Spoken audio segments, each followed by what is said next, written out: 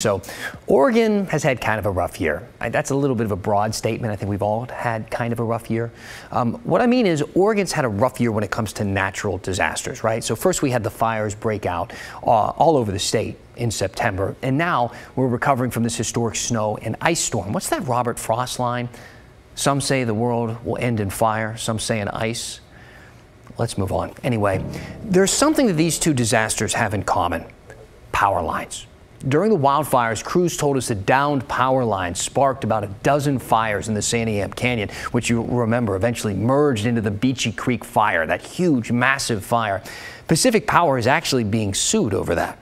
And last week's winter storm caused the largest power outage in state history, according to the governor. More than 330,000 Oregonians were in the dark at one point. That number is down now to less than 100,000, but it's still around 100,000. That's so many people.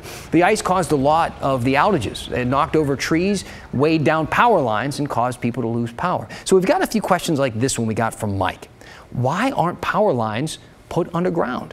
Now, obviously, some lines are put underground in newer developments, right? When they build a new development, that's where they put them. But I think what Mike is asking about is moving some of the older power lines underground.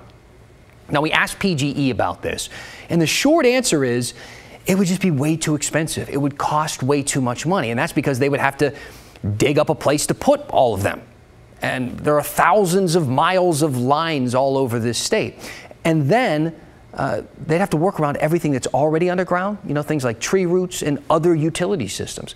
So it is a lot easier to do this when they're installing new lines in a brand new development, but going around and doing everything else would be almost impossible. PGE also told us that underground lines don't really solve everything. They can also fail in a big natural disaster, and it can actually be harder to repair them because, again, you have to dig them up.